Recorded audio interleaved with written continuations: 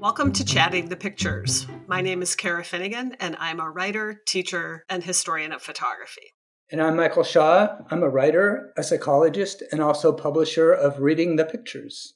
In its tone of resignation, this portrait from Java poignantly captures the unforgiving rise of the world's oceans and the ultimate fate of coastal communities around the globe.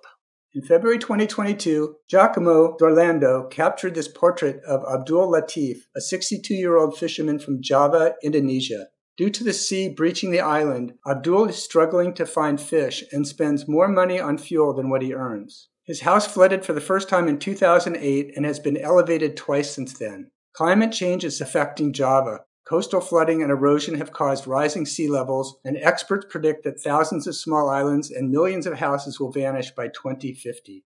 Two things the climate visuals say make for great climate photography are, first of all, showing real people affected by climate change, and secondly, showing local but serious impacts of climate events. Here, I think we see both of those elements. We see Mr. Latief and the child with him in his home, where they're both most obviously ankle deep in water. And that's definitely the first thing we notice. But after that, it doesn't really take all that long to look around the image to see what could likely be effects of previous flooding. The wall at the right is blue and black with what definitely looks like mold. The wall behind the television looks to have evidence of previous water damage as well. And then there's the fan, which itself is sitting in water. The literal danger of electrocution seems to haunt this image in a way that points to the variety of the ways that climate change can have catastrophic consequences. Inside your home, you're not supposed to live in water.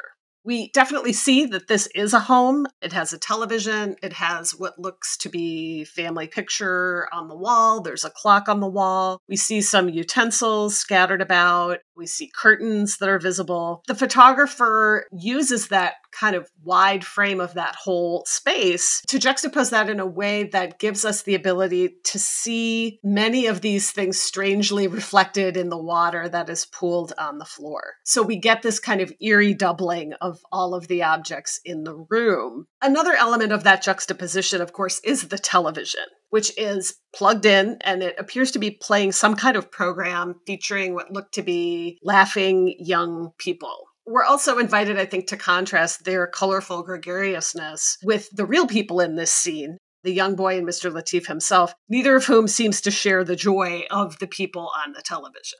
This photograph is surprisingly infused with irony. And when you think about reflection conceptually, this is what we're lacking perhaps more than anything when it comes to climate change. The whole ability to see what's going on with us, to see it reflected back to us. The television really is provocative in a subtle way. The banality of the entertainment show is absolutely perfect. It makes me think of TV is the opiate of the masses, how we're distracting ourselves to death. We also need to pay attention to the gorgeously saturated colors. And at first glance, they seem to echo a bit of the happy visuals that we see on the television. We have the bright pink of the curtain at the left, that's echoed in the wrap worn by Mr. Latief. We have the green of the boy's shirt, which is echoed in the color of the walls. And then the yellow, that bright saturated yellow on Mr. Latief's shirt picks up the yellow in that beautiful cabinet behind him, as well as the clothing of some of the women on the television. In short, some of the things that we tend to think make a photo seem joyous, such as bright saturated colors, instead here are really being used to highlight the serious problem that's affecting this family and their community.